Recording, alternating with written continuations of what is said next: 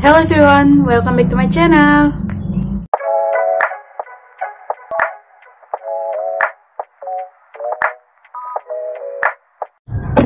Hello everyone, my name is Sekar Hernik Puspitasari, and today I want to tell you about grammar. In grammar, there is 16 tenses, but today I want to tell you only 6 tenses.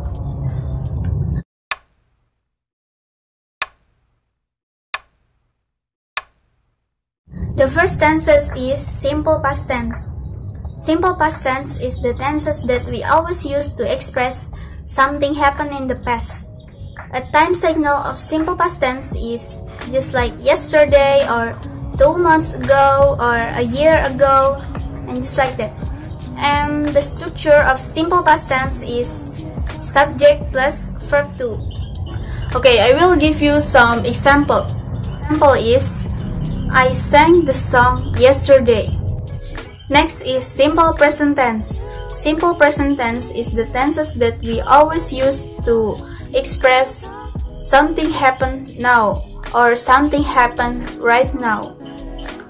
And we can also express this, or we can use this to show a habitual action.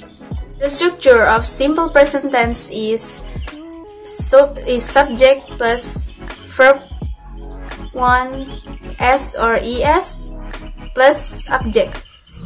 Before I give you some example of simple present tense, I want to tell you that s or es is for a part of subject. I mean that s or es is for subject he, she, and it. Okay, next to the example, I will give you some example, and the first example is she plays gadget. And the next is simple future tense. Simple future tense is the tenses that we always use to express something happened or something will be done in the future. A time signal of simple future tense is just like later or next or tomorrow or next weeks, and just like that. But I think it's still a plain. And the structure of simple future tense is subject plus will plus verb 1. Okay, I will give you some example. I will come to your house tomorrow.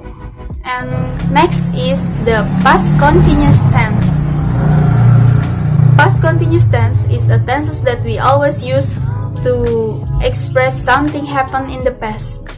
The structure of past continuous tense is subject plus to be, was or were, and plus verb 1 plus ing, or we can say verb ing. Before I give you some example of past continuous tense, I will tell you that was or were, to be, was or were is for a part of subject. Was is for subject I, you, we, and they. And were is for subject he, she, and it.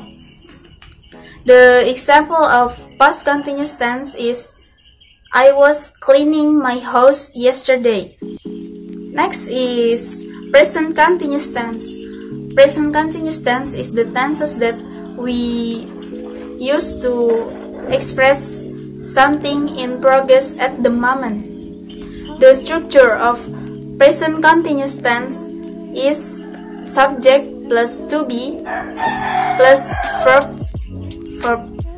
and plus ing, or we can say verb ing. And for your information, the to be for present continuous tense is 3 parts. There is a am, are, and is. Am is for subject I, and are is for subject you, we, and they, and subject is for he, she, and it. And okay, I will give you some example. you are sleeping. And the last is future continuous tense. Future continuous tense is the tenses that we always use to express something will be happening in the future.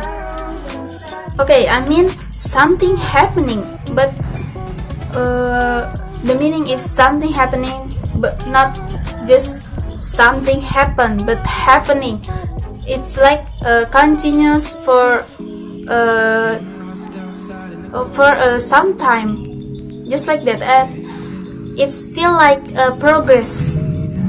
And the structure of future continuous tenses is subject plus to be. To be is will be plus verb plus ing, or we can say verb ing. The example is I will be working from 9 to 5 tomorrow. Okay, that's all of the tense that I want to tell you today, and thank you for watching.